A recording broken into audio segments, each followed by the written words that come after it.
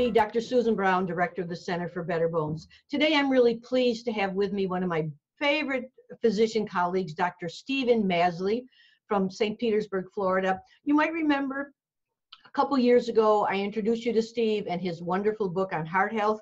Now, Steve has taken all his clinical information and written an excellent cutting-edge book on brain health. So, Steve, welcome. Delighted to be with you today, Dr. Brown. It's always a pleasure to get to talk with you.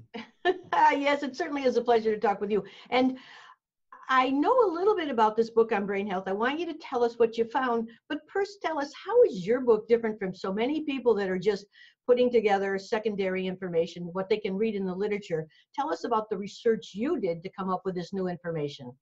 Well, in our clinic, we measure up to 100 markers of aging. Wow, 100. Memory and brain speed, artery plaque growth, bone density, something I'm sure you care about. And we look at that with all these lifestyle markers, the food you eat, your nutrient intake, your fitness, your stress management, and your toxin exposure. So we have like over 1,000 people in a database that we followed for more than a decade.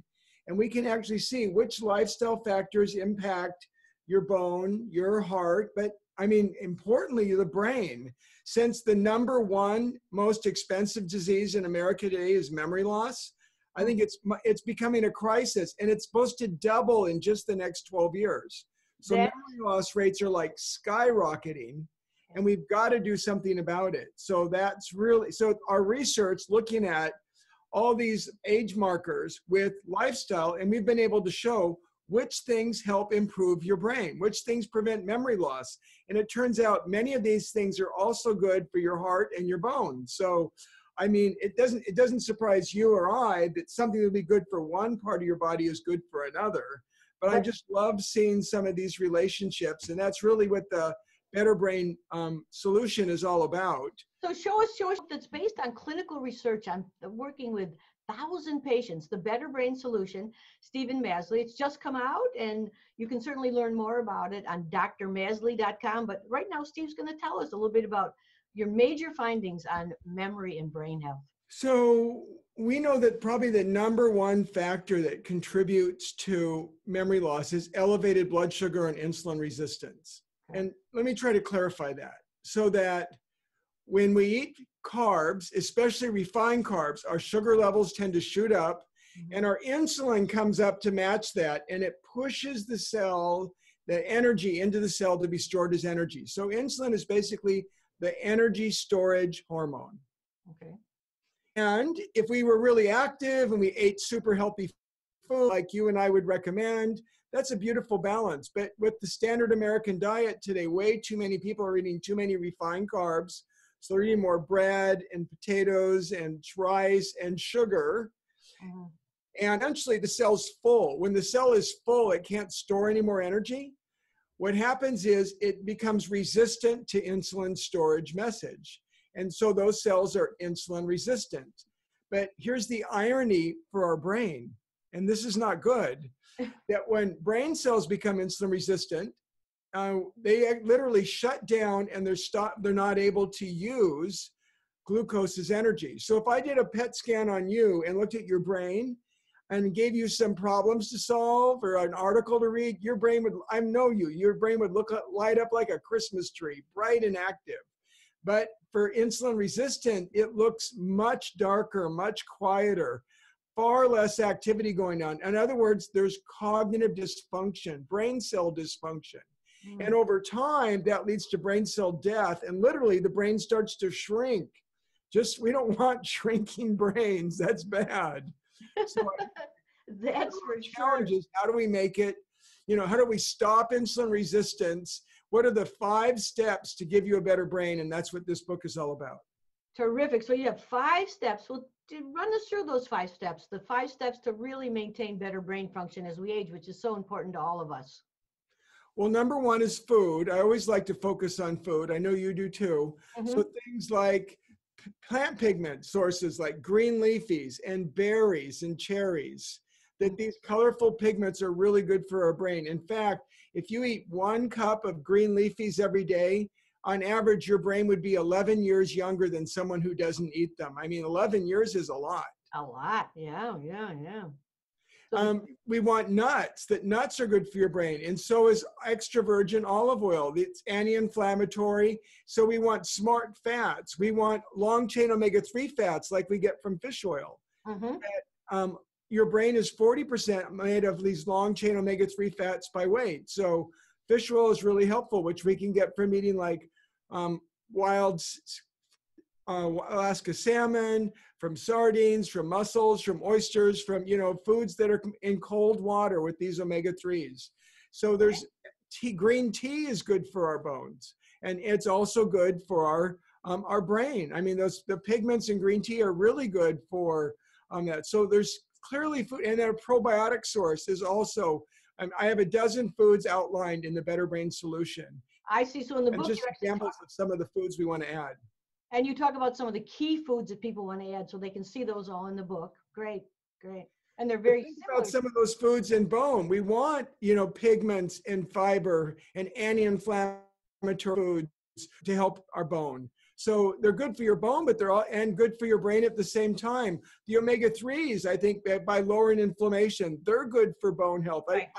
I read your blog and I love your blog. So I you know, I mean, kind of in tuned, and I'm always amazed when you say, oh, this is really good for your bones. I'm thinking, oh, that's great for your heart or your brain too. So I Exactly. really into that. I'm following you along and kind of seeing these relationships. And so how about exercise? It must be an overlap there with exercise being great for brain health as well as for bone health. Well, just like for bones, we see a benefit from aerobic, you know, like weight bearing activity, and we all see a benefit from strength training.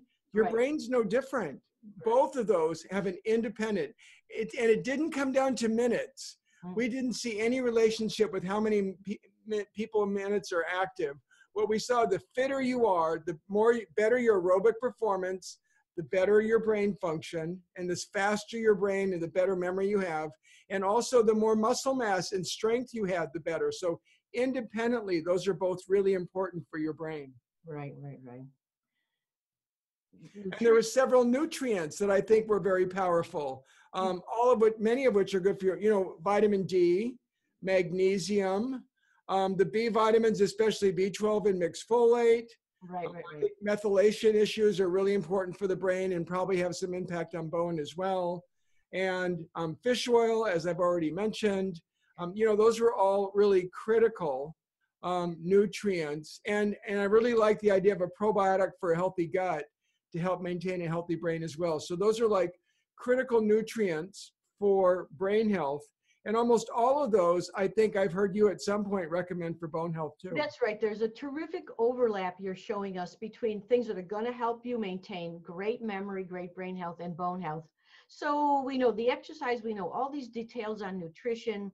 We certainly probably are thinking about stress reduction. What else did you discover in your book, Steve? Well, stress reduction turns out to be pretty important. I mean, when we have high cortisol levels, because we're stressed and we're not managing it. I'm not against stress because I think all of us need purpose and challenge. But if you don't manage it, your cortisol tends to be high. And Right. cortisol makes your muscle mass drop, your bone mass drop, your blood sugar go up. And blood sugar is the #1 cause for memory loss. And it literally shrinks your brain. So Right. if we don't manage our stress, that has a really negative impact on both our brain and our bones. Exactly. That's a very good point. And you're emphasizing the blood sugar so much. So do you agree with those that say that dementia is really like a type 3 diabetes? Absolutely. I mean, when we have elevated blood sugar levels, people who have high blood sugar are much more likely to get Alzheimer's. If you have diabetes, you're 300% more likely to get Alzheimer's disease. Yeah. And here's the thing, it's so common today. 50% of all baby boomers, that's probably most of your audience, I'm guessing, Right. most of mine, the people that follow me, and 30% of all adults have insulin resistance. They're pre-diabetic. Right. So think about it. If 50% of your and my followers have insulin resistance, they're high risk for memory loss, heart disease, diabetes, and probably bone loss too. Sure. Sure. So Yes. so my #1 priority is to stop, reverse, prevent insulin resistance for half the population. So a huge amount of, enormous amount of people are high risk for memory loss, which is the most serious disease we have in America today. And that's why it's projected, the fact that blood sugar levels keep rising in the population every year, that's one of the main reasons, primary reasons, that memory loss is supposed to double in just the next 12 years alone. So this is so terrific. Just kind of from our point of view, we'd say all the components of the Better Bones, Better Body program, the exercise, the diet, the great use of specialized supplements, the stress reduction will also help memory. The one really refined twist that you've brought to us is really start paying attention to your blood sugars and really work to get those blood sugars into very acceptable ranges. And maybe later I'll do some blogs on the blood sugar ranges, but that is a simple place to start. And of course, by modifying your diet right away to start removing these refined carbohydrates, the sugars, all the sweets and processed foods. Yeah, I'd say all the 12 foods I focus on in the Better Brain Solution that are good for your brain. I think all 12 of those are good for your bones as well. So Steve, in closing, show us once more your book, because I know many of the people in our group are going to think, I want bone health, but I want to stay alert and happy in my elder years. We're helping people have strong bones forever. You're going to help them have a strong brain.